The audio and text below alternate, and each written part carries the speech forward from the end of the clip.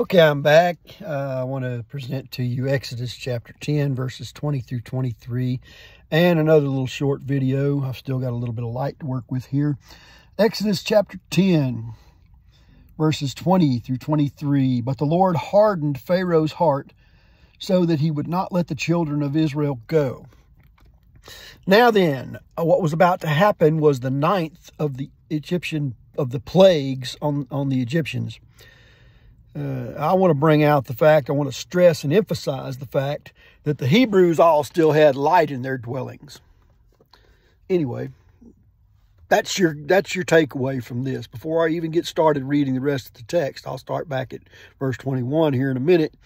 But I want you to get it in your mind that the Egyptians couldn't make a spark or light a candle or see anything in their homes for 3 days. We're not talking about just at night. We're talking about the daytime too. There was darkness over the land of Egypt, but the Hebrews had light in their dwellings. Now I'm going to read it for you, starting at verse 21. And the Lord said unto Moses, stretch out thine hand toward heaven, that there may be darkness over the land of Egypt, even darkness which may be felt. And Moses stretched forth his hand toward heaven, and there was a thick darkness in all the land of Egypt 3 days. They saw not one another, neither rose any from his place for 3 days. But all the children of Israel had light in their dwellings. Short video, a minute and 49 so far. It got so dark that the Egyptians didn't even get up out of their chairs.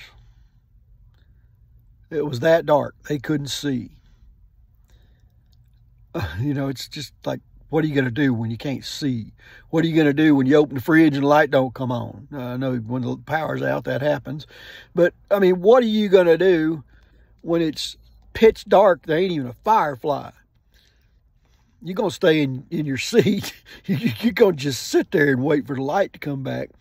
Pharaoh brought this ninth plague on the nation of Egypt by not turning the nation of Israel loose to go out and worship their God. Moses and Aaron didn't really ask that much of Pharaoh. He said, just let us go 3 days journey out and have a worship service. That's all we want to do is have church. We just want to go out and worship the Lord for a little while, and we'll come back. We'll go back to your brick pits and your clay pits, and we'll make you some more bricks. We just want to go out, But Pharaoh, even after all the blood and the lice and the flies and the maggots and the frogs and the man, even after all of that mess, the locusts, even after all that. Pharaoh still had not quite got it. And here come the ninth plague, the darkness for 3 days, where they couldn't even see to get up out of their chairs in the land of Egypt.